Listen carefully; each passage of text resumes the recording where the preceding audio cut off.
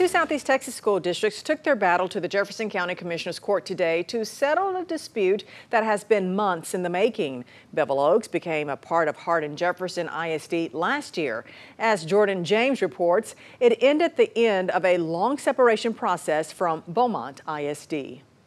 We would like to be completely away from BISD, not still owing them tax dollars or anything like that. It's the million-dollar question. How much money does Hardin-Jefferson ISD owe Beaumont Independent School District for allowing Bevil Oaks to leave the district? We have to go before the Commissioner's courts and have them make that determination.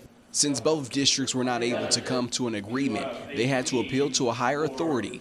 In this case, that's the county. So lawyers from both districts made their case with Jefferson County. Our statute does not say you have to use values from fill in the blank here. We believe the annexation process used the 16 values that the Commissioner would agree that that's the right number. Back in Bevil Oaks, City Manager Kimberly Vanver says the court battles are nothing new for the city. Bevil Oaks is used to court battles. We've been in them for a while with BISD trying to get out of it. Signs like these are one of the few around the city. Vanver hopes that the people in the courtroom don't forget who the ruling impacts. Our citizens are still struggling, and and they still need help, whether it's in the form of a neighbor coming by and saying, "Let me help you hang sheetrock," or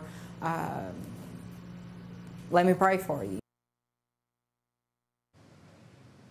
Well, 12 News has learned Beaumont ISD and Hardin-Jefferson ISD reached a tentative agreement today. Attorneys are still working on the final language.